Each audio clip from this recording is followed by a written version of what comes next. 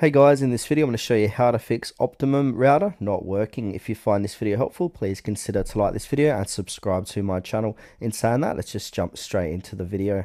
Okay, fix number one is check for service outage. So visit the Optimum website or use my local Optimum app to see if there's a local outage. You can also call this number to check the service status. Fix number two is restart your router. So unplug the power cords from your router and modem, then wait 30 seconds, then plug them back in, then wait 2 to 3 minutes for the lights to stabilize on the front of the unit. Fix number three, check cables and connections. So ensure the coaxial cable, Ethernet and power cables at the back of the unit are secure and not damaged. Also try a different power outlet if needed.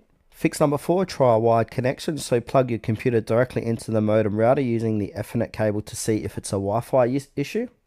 Number five, reset the router. So find the reset button. So it should be a small hole on the back. It'll look somewhat similar like this, like with a red circle around it, and it says reset. Use a paper clip, as you can see in the demonstration, to hold it down for at least 10 seconds. This will restore factory settings, so you'll need to set up Wi-Fi again. Keep that in mind as well.